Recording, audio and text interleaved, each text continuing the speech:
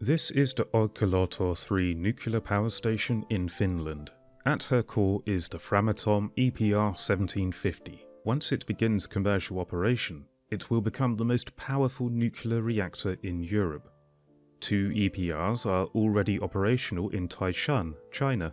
Despite nuclear energy's proven track record in safety and the ability to reprocess and recycle waste, there are still people who are pathologically obsessed with spreading misinformation about nuclear power. Or maybe they are funded by the oil industry. Nobody really knows. Nevertheless, they claim nuclear energy is too dangerous, too much of a financial burden, and that a large mix of renewables could make nuclear energy obsolete. These claims are, of course, wrong, because they are based on ignoring the fact that nuclear energy is just far more space efficient than renewable energy, and that contextually, nuclear waste is nowhere near as bad as pollution produced not only by fossil fuels, but also renewable energy. Yes, despite what people tell you, renewables can pollute the environment, but we shall get to that later. There are 4 main types of commercial renewable energy: tidal energy, hydroelectric, wind, and solar. Tidal and hydroelectric are the only 2 that can provide a consistent baseload energy supply, but their usage is limited by a nation's geography. You need many mountains, hills, rivers, and lakes. Take for example the Sihwa Lake Tidal Power Station in South Korea. It is the largest in the world and has a nameplate capacity of about 250 megawatts of energy. South Korea's geography includes 10 river openings into the sea, thus if you could fit a similar tidal power station on each one, Korea could produce 2,500 megawatts.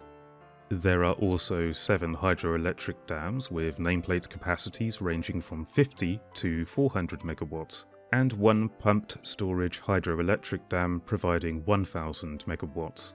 So we have a combined amount of energy from hydroelectric of 2,017 megawatts. If Korea built a tidal plant on every single river opening, they could provide a total of 4,517 megawatts of baseload energy, or about the same as 2.5 EPR reactors. But it's okay, they can just put more and more underwater turbines on the same station. That won't have any consequences. Money! Money! Money! Money! Some people also tout offshore tidal plants as a viable alternative.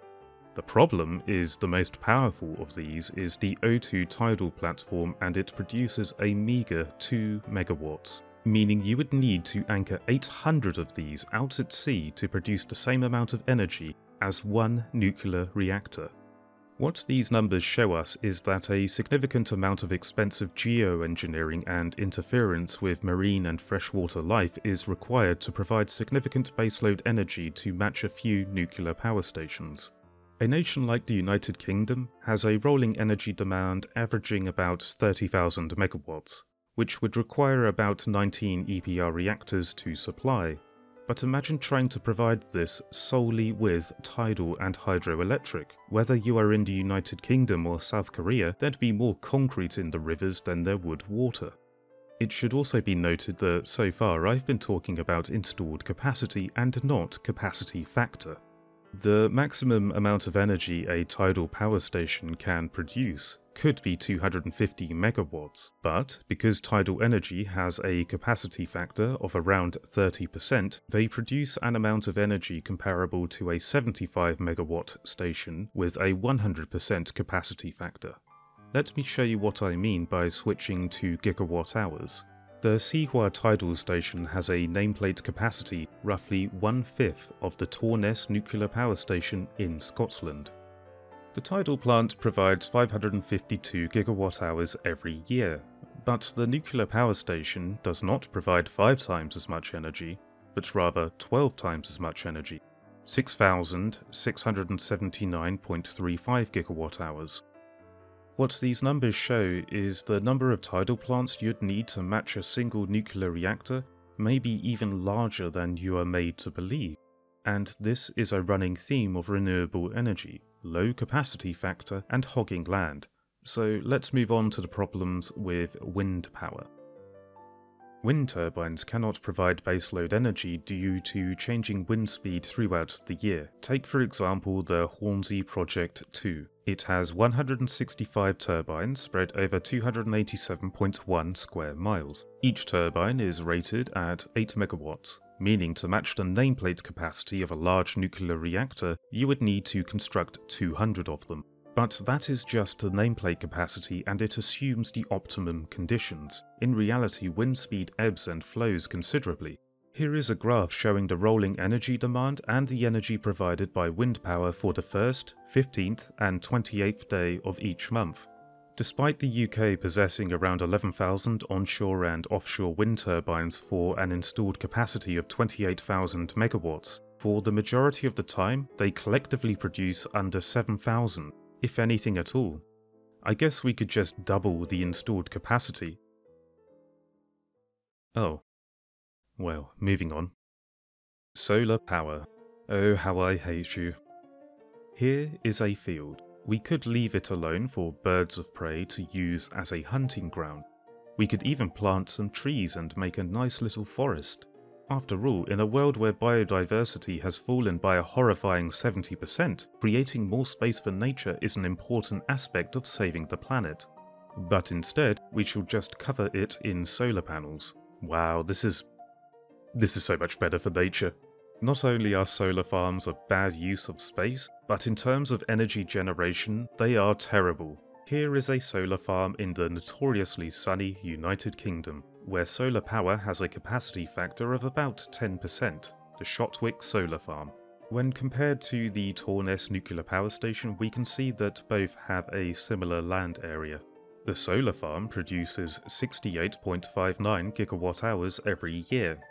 The nuclear power station produces 6,679.35 gigawatt hours per year. That is nearly 100 times as much energy for the same amount of land, meaning that for the solar farm to produce as much energy as the nuclear power station, it would have to expand in size by another 21,208 acres.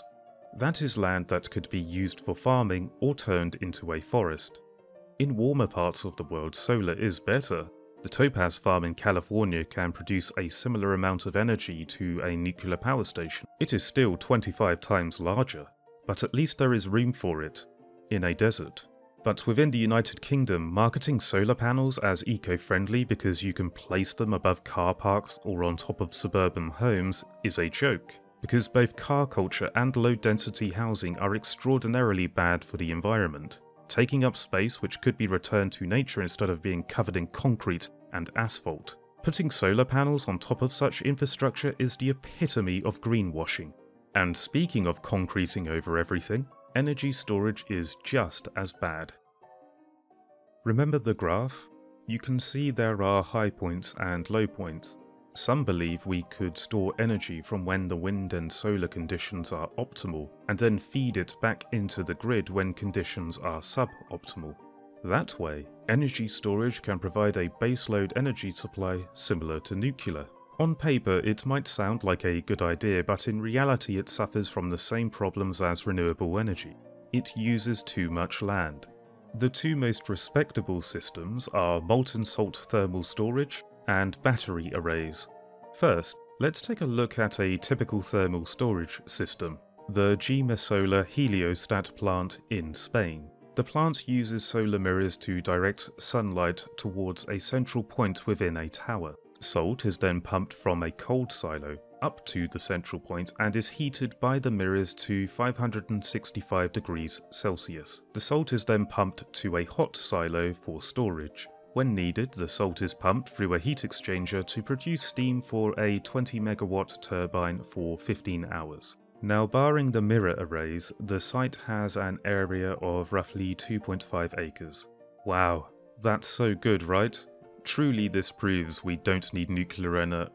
Oh yeah, sorry, the Olkiluoto 3 power station produces 80 times as much electricity. It provides that energy without having to rely on the sun shining every day in order to charge a bunch of silos full of more salt than a Greenpeace campaigner. The reactor and turbine set of Olkiluoto have a land area of roughly 5 acres, so it provides 80 times as much energy and is roughly twice as large. Maybe you could simply build bigger silos and a larger turbine, but if you wanted to build enough of these systems to match the power of a nuclear reactor, and to provide that energy for 24 hours instead of 15, the land area would have to be 270 acres. That is 55 times larger than the area of Olkiluoto, and as far as I can tell, thermal storage like this is only ever used with heliostats. Moving on. Wind farms make use of traditional batteries to store off-grid energy, and they are even worse. The Hornsdale Power Reserve in Australia covers roughly 1.5 acres of land, and it can provide 193.5 megawatts of electricity for 1 hour. 1 hour.